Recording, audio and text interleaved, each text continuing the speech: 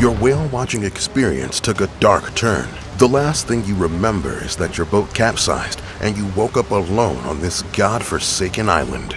You can't see any food sources around you, and the guided tours only leave on the weekends. It'll be at least 7 days until someone finds you here. On the bright side, you have options for collecting water, but is that enough to keep you alive? Here's how to survive only on water for a week. Water is crucial for keeping you alive, but food isn't far behind.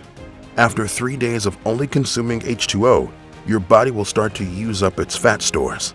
The metabolic reaction to break down the fats will increase the acidity in your blood, and your kidneys will be working overtime trying to filter it all out.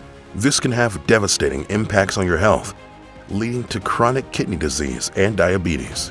But when your options are water or death, you'll want to be prepared. Why could eating too much after this kill you? How could you desalinate seawater? And how could a suck save your life? Step 1. Use your clothing. Without having any food for days, you are deficient in nutrients, vitamins, and minerals. And if you think that you're hydrated, think again. You get about 20% of your daily water intake through food. So you have to drink a lot more than you normally do to compensate, at least 2 to 3 liters. You're on a desert island, so it's time to get creative. Try to collect rainwater with any container you can find. Of course, a bowl would be ideal, but you might need to resort to taking off your favorite pair of jeans and stretching them out to catch whatever rain you can. Step 2. Drink fish. Lucky you, you found fish near the island. You might think that you scored yourself a meal, but not so fast. Fish is high in protein and requires a lot of water in your body to break it down. This time it might be best to squeeze the raw fish into clothing or fabric to extract water instead. Step 3. Desalinate seawater. If you're surrounded by nothing but seawater, not all hope is lost. You can turn it into fresh water. You need to find a sail, a windbreaker, and a few rocks. Lay the sail where the dry and wet sand meet. Trace its triangle shape and dig a trench about 60 centimeters deep inside it. Place the sand you excavated inside the traced triangle.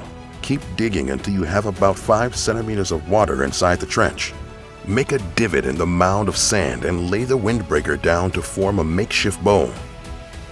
On top of that, put the sail and heavy rocks on the edges to hold it in place. At the center of the bowl, put another rock directly above it. When the sun beats down, instead of evaporating, the trapped water will condense and drip onto the windbreaker. Voila!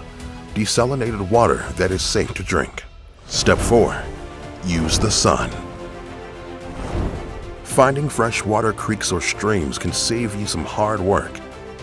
But you still need to purify the water since it can contain bacteria and viruses. Running the water through your sock can help to remove any sediment. If you have a plastic bottle, collect the water and place it onto a reflective surface such as aluminum. Make sure it's in direct sunlight. Let the bottle sit for 6 hours if you're in a humid, hot environment. In cooler weather, it could take up to 48 hours to purify. Step 5. Eat slow.